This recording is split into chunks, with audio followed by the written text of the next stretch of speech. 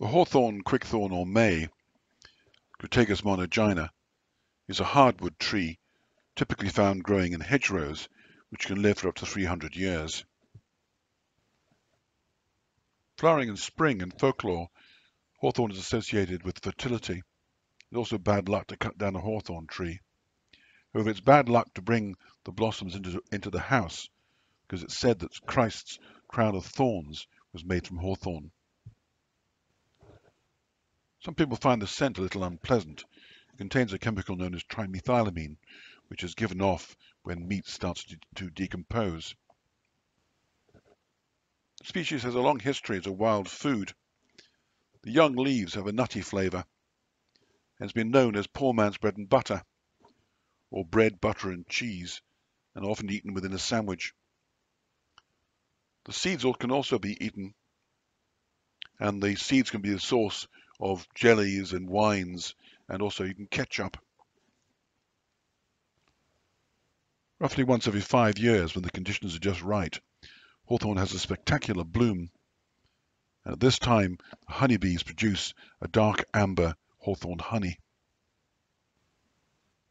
Although not a substantial tree, the wood burns very well. It's used quite a bit in carpentry, particularly for carving. It was also used in boat building.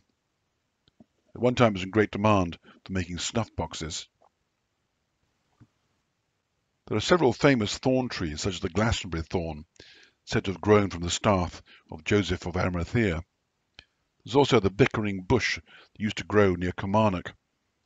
William Wallace was said to have been fishing peacefully beside the river when some English troops demanded his entire catch. An argument developed, and he eventually killed 2 of the soldiers, and the rest ran off. This tree, when it died, was cut down and made into souvenirs. A descendant of Robert Burns's trysting thorn, mentioned in the poem The Soldier's Return, still grows in Ayrshire near the Water of Coyle.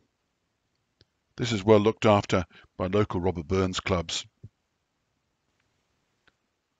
One unexplained phenomenon is that some of the hawthorns aren't white. Often they may be pink, or even darkening with age to form a red colour.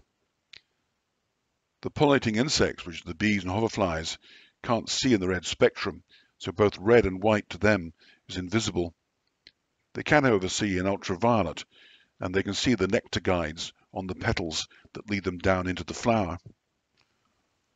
Another species, the Midland hawthorn, Crataegus lithigata, shows the same variation in colour.